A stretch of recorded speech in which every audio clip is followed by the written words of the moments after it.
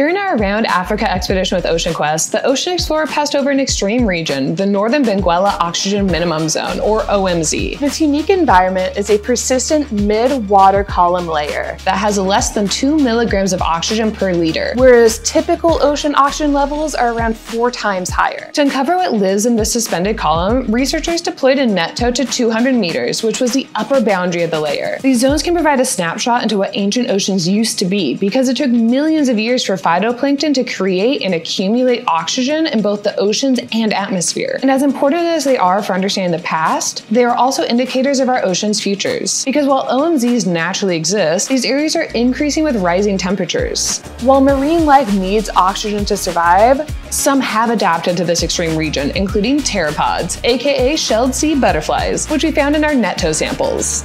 Referred to by some as a canary in the ocean coal mines, pteropods can be early indicators of ocean acidification due to their shells. Made of aragonite, which is 1.5 times weaker than other forms of calcium carbonate, analyzing the condition of their shell can help determine how ocean acidification in a region is impacting organisms. Continuing to study these areas is important for understanding and potentially predicting how marine ecosystems and ocean biodiversity are changing from increasing temperatures.